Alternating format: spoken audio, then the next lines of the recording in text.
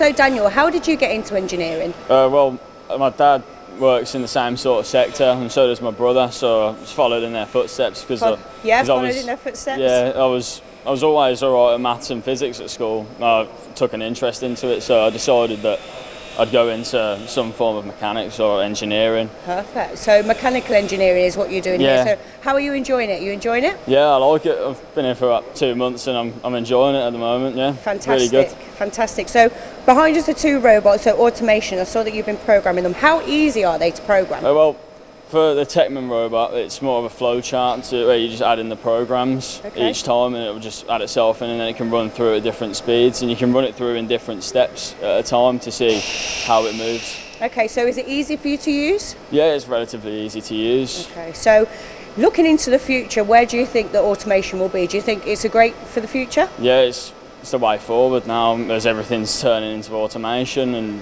it's out of the way now with manual stuff really, because it's quicker and there's less errors. Perfect, thank you. You're welcome.